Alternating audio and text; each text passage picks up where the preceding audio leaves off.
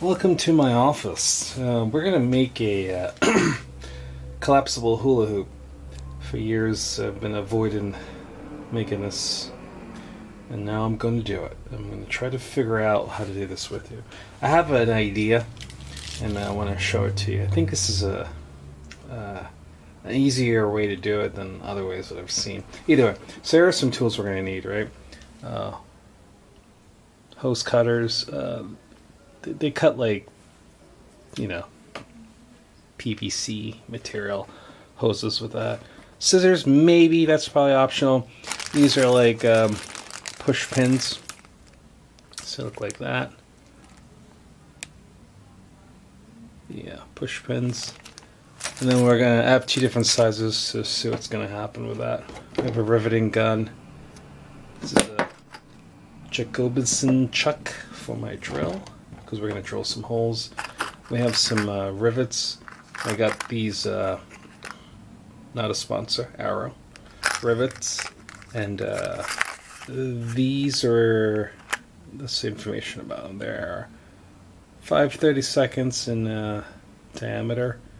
And you need them kind of long. So, say this is, it's 6 millimeters or 1/4 inch in length. And that's important because it's going to reach through material and squeeze it together and hold it together. We got some sandpaper, any sandpaper work, and assortment of drill bits because we need to drill some holes. So this is what typical hula hoop looks like when you make it. Underneath this is a connector that I slide into both of these. We're going to try to do this without using any connectors. We're just going to try to use extra PVC pipe and slide it into this. I'm not even sure this is actually a proper name, PVC pipe, but it's irrigation tubing. And I got this from any hardware store. Forgot to mention you might want a razor blade or takeoff pilot specialist tool. This I'm going to disassemble so that way you can just see the debauchery that usually happens when I make this. So this is an old school way of making a hula hoop, So there's a connector here. I gotta separate this.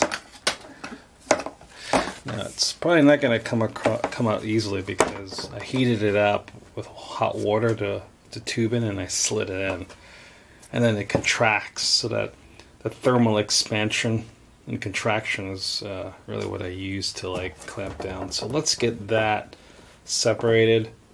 I'll probably just put my heat gun on it and then pull it out, and then we'll continue.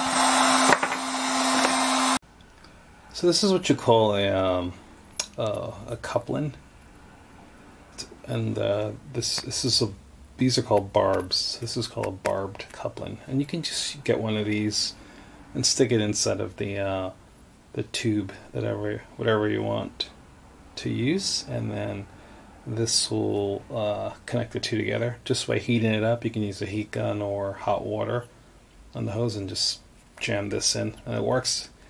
It's great for just, if you just want to have a regular hoop, but I want to make one that's collapsible. Alright, so we have an extra piece of tube in here, right? This is from a longer piece of tubing that I have. And I need to stick this inside of this, right? And give a little overlap. And I don't really know what's the most optimal amount to cut off, right? But we need to cut something off. So let's just pick something. Let's just go for Maybe that much. It might be too much. Nah, not really. You can always cut off, but you can't put back. So we're gonna go a little bit more than what we think we need. All right. Now it's important to remember that there's a couple design issues we have to think about.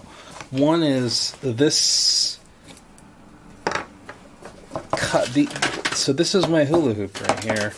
We need to just kind of see if that sits nice and flush. See, there's a little bit of a jankiness on this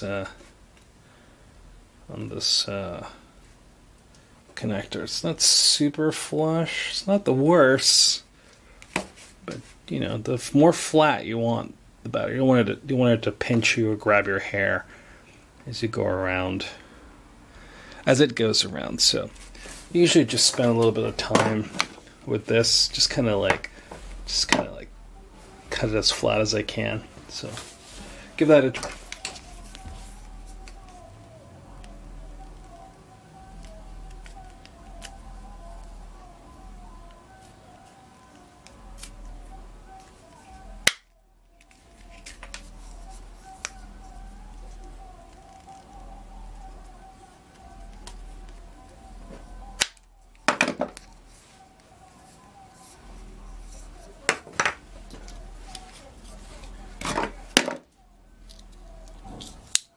I need to cut this and slide it down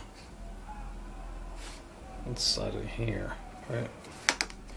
Okay, so this is what I think is important. It's the most important part. I think this is a game changer for making collapsible hoops. Yeah, I don't want to. I have to hold that. So it's going to mark this so we can get a straight line here. I did it with an orange marker before. Boy, that was so bright. Easy to see. So, do your best. Cut along. Probably the best way.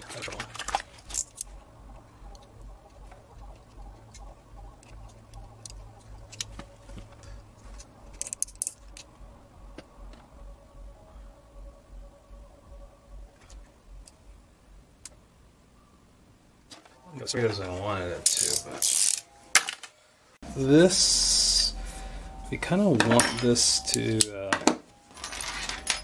kind of collapse onto itself, you know, so we can slide it into the hula hoop itself.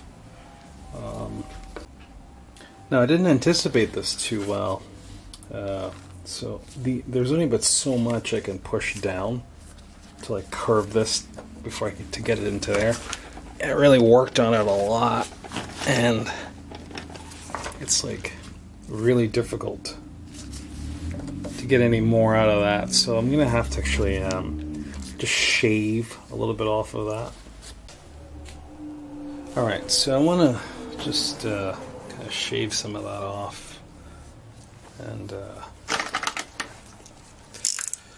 we use this here.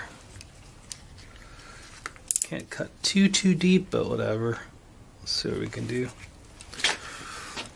Might cut a little bit off the bottom one too at the same time. So, not intentionally, but.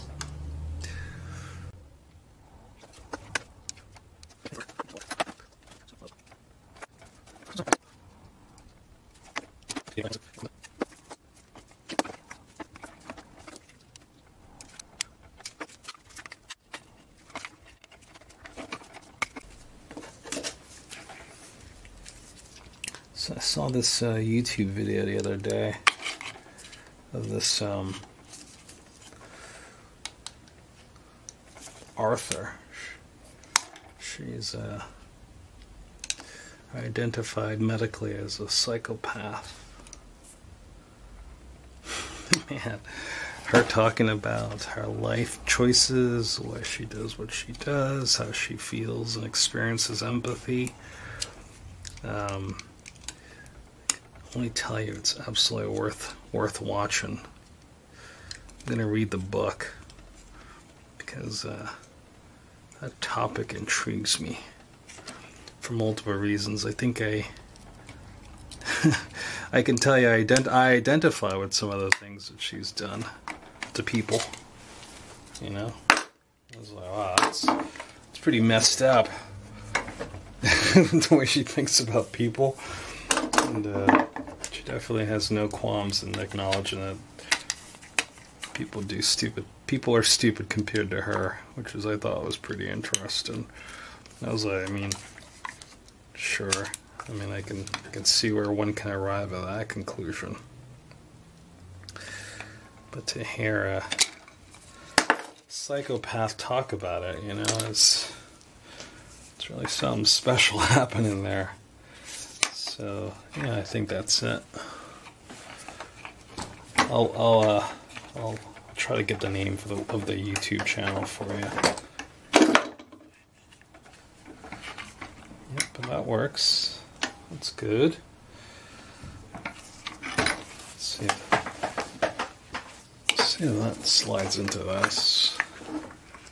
Ooh, look. Why work harder, work smarter? Just go with that, right?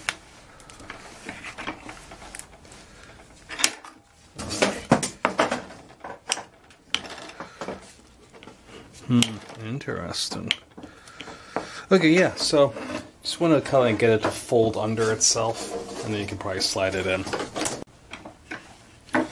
You know, I was thinking about the idea of the way American business works, or just maybe business in the West, or just business in general.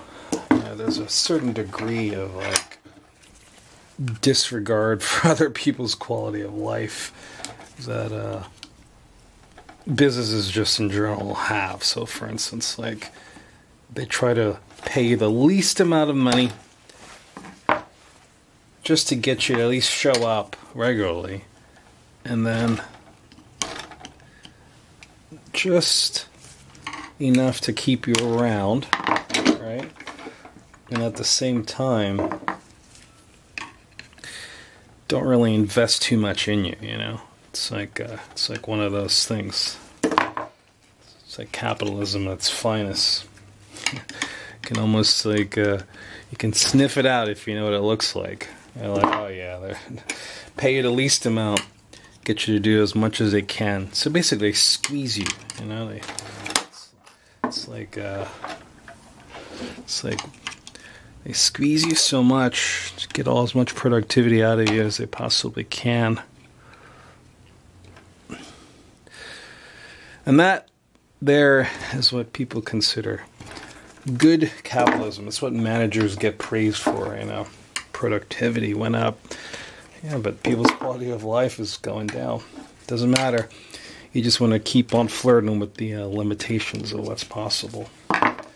And that's, seems to me like, you know, like a psychopathological kind of approach to constructing a successful business.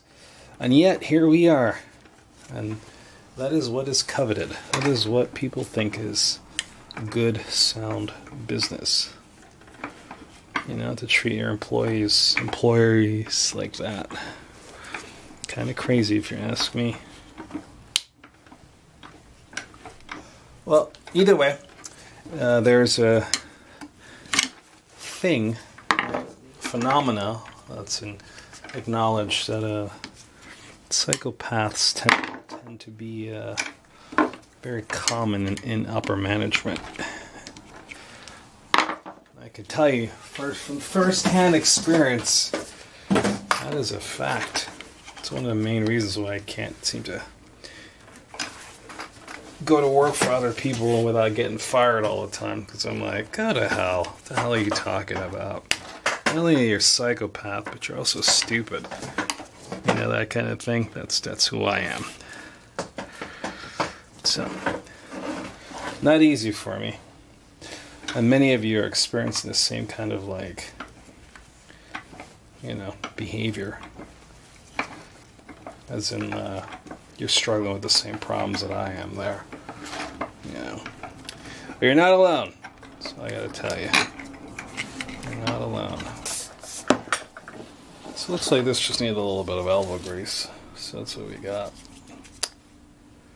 Really squeezed it in a lot on the vise. So it just kind of slides right in like that. See? Black on black, my favorite color. Well, not really. Probably black on white. Let's see. Right, so that right there is going to be probably the most important part of our problem to solve. Now, I would say some silicone spray would be useful right now to help slide this in, but whatever. Let's go. Yeah. Well, yeah, that's like not coming out anytime soon. Alright? Okay. So here's the plan, right? Alright. This in itself right here would probably just stay, you know, but we're not gonna do like a haphazard experiment. We're gonna do it right. We're gonna do it right because we do it once, not twice. So these are two different types of push pins. I got two different sizes because I didn't know which one would work best. That nipple is important because it needs to stick out through this and hit that, right? So I think this larger one is the way to go. Right, so it's going to go inside of this here, like that. See? Alright, let's give you the part number. So, part number is going to be the manufacturer, not a sponsor, is Valco, V-A-L-C-O. And part number is B-134. Hey there, American, Cleveland, Ohio. This is the larger one, that's what I think we're going to use. Same manufacturer, Valco, part number B-130. So this is B-130 and this is B-134. So we're going to use these. And I've chosen this one just because that nipple protrudes a lot more, and I think that's going to give us a better grip. So it's super important when you use a rivet to get the tightest fit possible, right? So you just want to like find the diameter that is closest to fit in. So looks like that one's going to be the one. So that fits really nicely on the rivet there. So, and that is what size? Oh boy, eyes are terrible. Terrible. 5/32. Okay, so I use a 5/32 drill bit. So let's talk about what's happening and why I did what I did. So you'll see that when we look at the hula hoop, right? You notice that we have the curvy part here. It looks like it's going to be facing the outside, which is great because we want to drill the rivet down into the material here.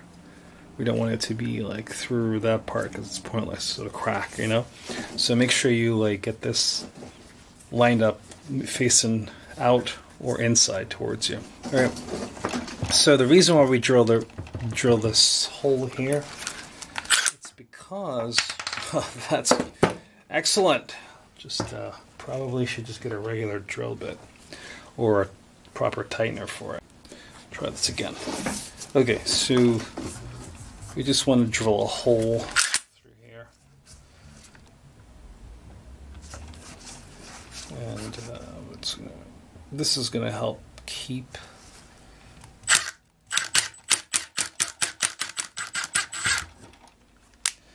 the two pieces together. So these are called mandrels. So you want to put the right mandrel into the head. They're just unscrewing, but it has to fit that. Oops. So put the right mandrel in. Right. Take that, push that down into there. Right. And just keep squeezing till you hear a snap.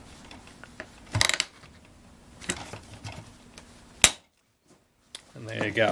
So now these two are clamped together. All right, so this is not going anywhere. You can use this same technique if you want to make, you know, just a non-collapsible hose. You just put the other side in, drill a hole, and put a, you know, rivet into it. So that's another option you have. So next we got to figure out which one of those will work for the diameter of this. So put that in. Nope, not gonna work. And that one works, right? So this is the one we're gonna use, and that is 1/4 inch. So that's gonna be a 1/4 inch. Let's try to see how successful we're gonna be at fighting with this for a second here. Okay, not too bad.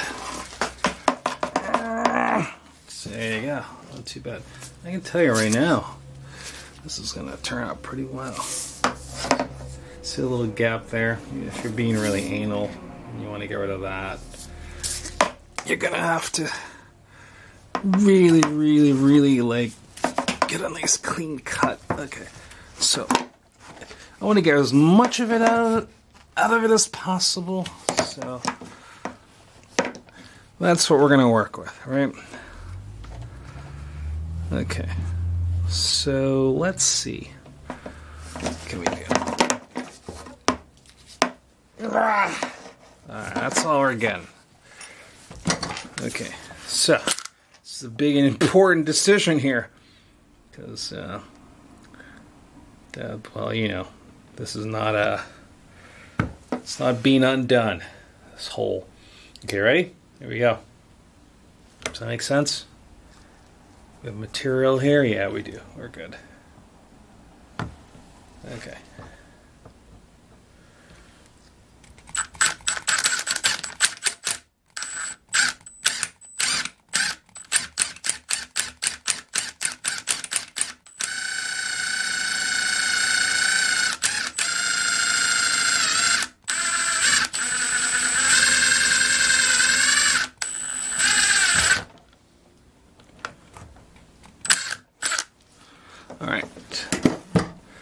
So that's it.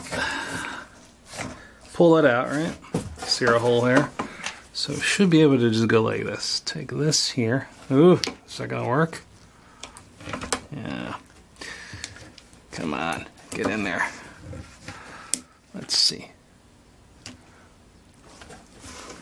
I don't know. Probably should have picked a little smaller. Will that work? I love proof of concept designs. Oh man, that one's gonna fight me a bit. Oh yeah, that one's fighting me. I'm gonna think about this for a second. Alright, so I looked at this some more, right? And I said, well, maybe if I flipped it this way, you know, like I can see that it wants to work. Like it actually will expand, you know. So I was like, let's try this again. I think I got to recruit some other tools, you know. I think it's one of those things where you just have the wrong tool for the job. By the right tool, I mean some needle nose pliers. Yeah. Let's make sure that's lined up. I'm going in without lube. You know, that's not a common practice around here, let alone advisable. Lube is good, that's what I'm saying. silicone spray is what I would recommend.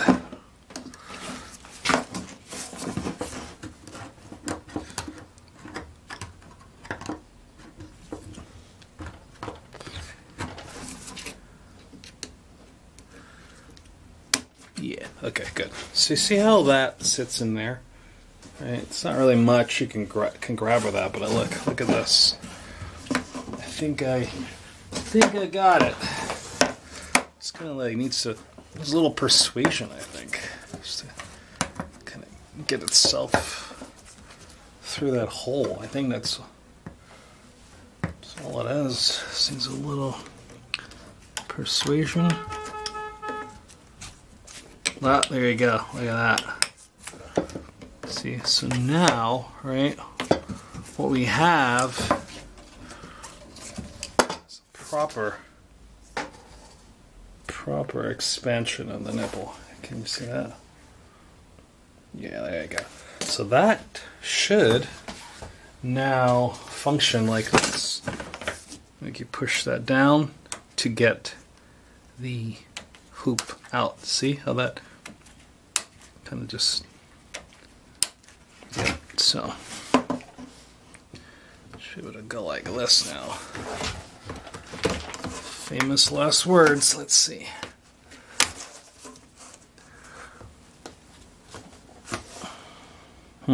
Interesting. So that make this wider.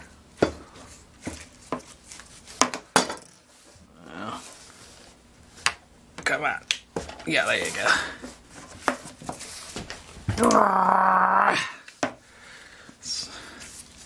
It's kind of collapsible hoops you fight with. But yeah, that should work. Probably need to break it in a little bit, huh? What are you thinking? Like a couple tries, several tries, and then Well, that's a doozy. So, a little persuasion.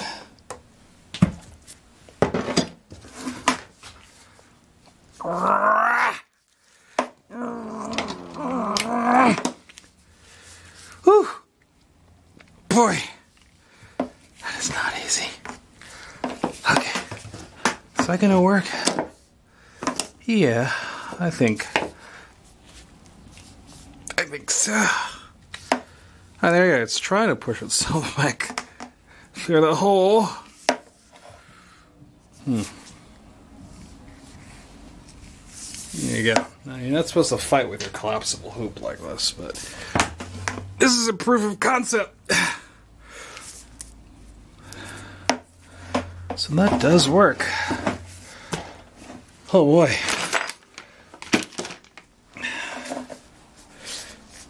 Yeah. Well, it's holding all right. All right, well, there you go. That's your collapsible hoop. So to get it uncollapsed, you just want to probably not much holding this in place right now, but you just kind of like want to push it down some. Ta-da! It's not the smoothest, but you get the point. I think over time that'll actually work itself out. Yeah, that's pretty much the words you don't want to hear from an engineer. Alright, well there you go, folks. I think that's a good proof of concept for a collapsible hoop. I think the hoop itself will maybe like a wider hole might be better. I don't know, maybe the smaller one would also be better.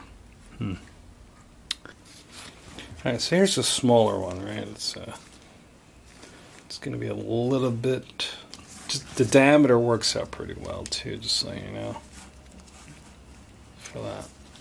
So my issue is retrieving it when I'm done, because once the thing goes in there, it's going to be a bit of a fight to kind of get it. There we go. Come on.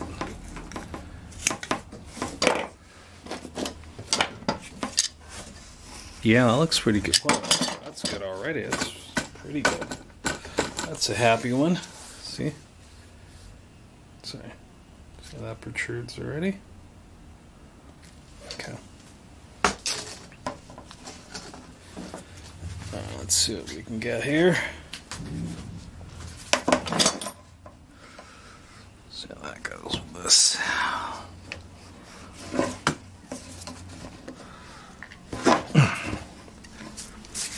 Okay, come on.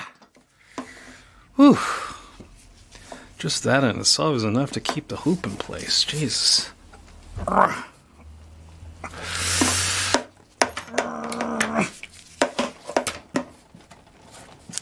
Yeah. Over time it'll get easier.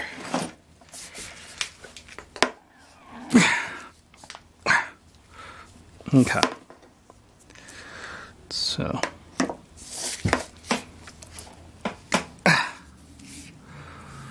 Come on. Almost there. So close. I think it just really, this hole needs, whoa, I like push that down a lot. That's pretty interesting.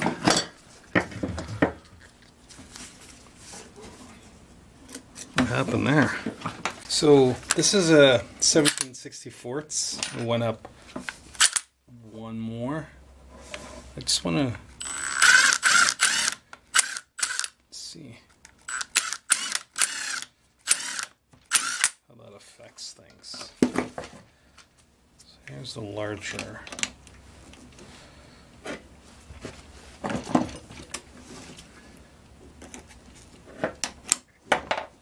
Yep. There you go. See how that just kind of like springs?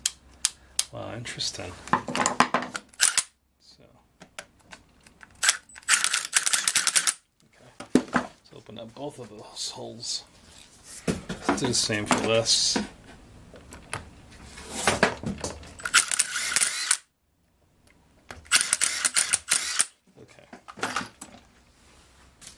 So now, again, this is the larger one. You can see how much more that sticks out. That's good because you want that to really grab the hula hoop. Now the problem is it's gonna probably grab it on the first hole it encounters right here. Let's see if we can get past it. Ah!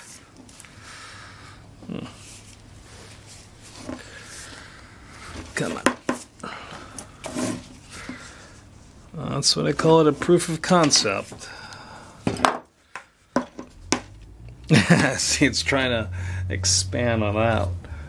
Yep. Ah! Oh yeah, it's totally trying to expand.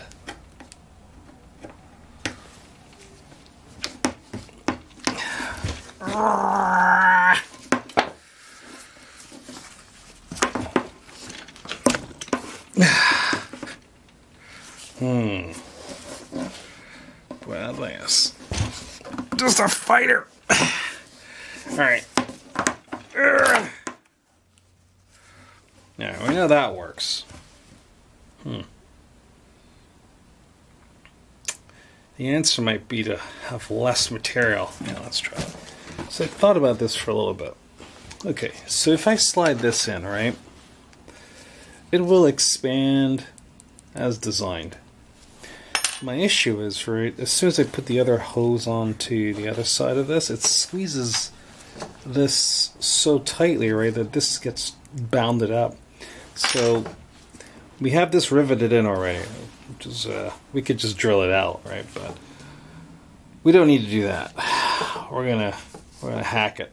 So what I propose is that we slice this down some and remove this extra material just to give this more space to collapse. You know what I mean?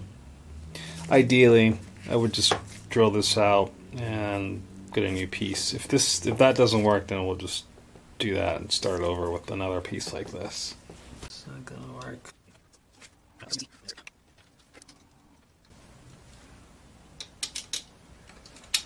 Alright. Something like that. That just gives it more material to squeeze around. I mean, less material to squeeze around. I think that should. We did it. Finally got it. Secret. Oh, look at this. So that operates so smoothly now. Right? That's because there's just too much material in here. So when I pushed this in, it was just squeezing everything really tight. We know that that hole needed to be a little widened just to decrease the friction. Right? So look.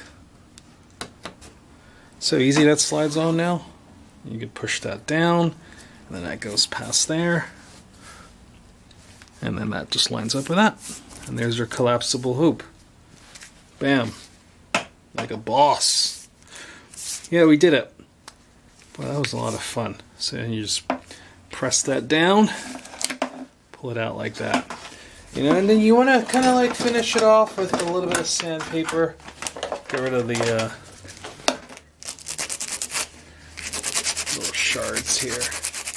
But anyway, you can add this trick to your I'm a stupid dad toolbox. You know, like, does your dad make hula hoops? My dad makes hula hoops. I really wish I had some kids. Alright, I'm feeling, ladies, I'm feeling. Let me know if you want to have some kids with me. We can have lots of fun kids doing stuff, playing around, building things. Boy. That is shameless marketing for myself there. Single guy making hoops.